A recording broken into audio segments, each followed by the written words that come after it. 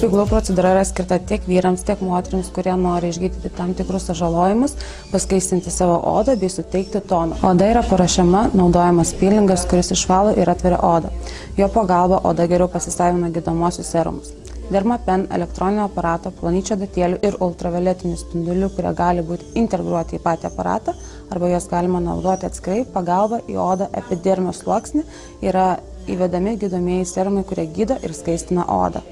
Atlikus serumų terapiją įvedame atitinkamą pigmento spalvą pagal odos toną, kad spalva pasidengtų tolygiai ir gražiai ir nebūtų jokių plėmų. Procedūros pabaigoje uždedame drėkinamąją kaukę, kuri padeda odą atgaivinti po procedūros atlikimo, bei pigmentui dar geriau įsiskverbti į pačią odą. Nuėmus kaukę tepame apsauginį ir fiksuojamą kremą, kurį patartina klientėms taip pat naudoti namuose 2-3 dienas. Galėčiau teigti, kad šita procedūra tinka visiems, tačiau aš šią procedūrą priimu daugiau kaip gydomąją procedūrą ir siūlau ją pasinaudoti toms, kurios turi tam tikrų odos problemų, kaip aknė, randai, raukšlės, strijos bei įvairiausi kiti odos sužeidimai. Ši procedūra yra atliekama ne tik veido zonoje, bet taip pat krūtinės, kaklo, šlaunų ir pilvo zonose.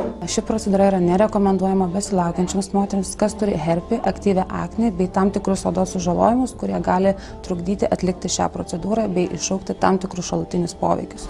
Dauguma sako, kad pigmentas pasišalindamas iš odos palieka tam tikrus plėmus ar dėmes. Tai yra visiškas mitas, dėl to, kad pigmentas pasišalina labai paprastai ir labai lengvai regeneruojant odai. Dauguma klienčių klausia, ar būtina atlikti šį visą kursą. Aš pati kaip meistrė rekomenduoju atlikti visą kursą, tai yra 3-4 kartus, tam, kad išgautumėte galutinį ir idealų rezultatą.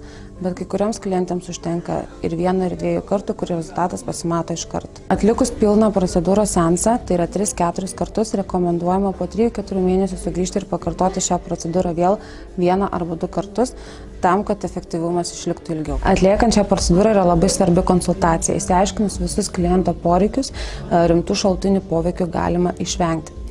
Siūlyčiau labai pasidomėti apie meistrus bei apie priemonės, su kuriamis jie dirba.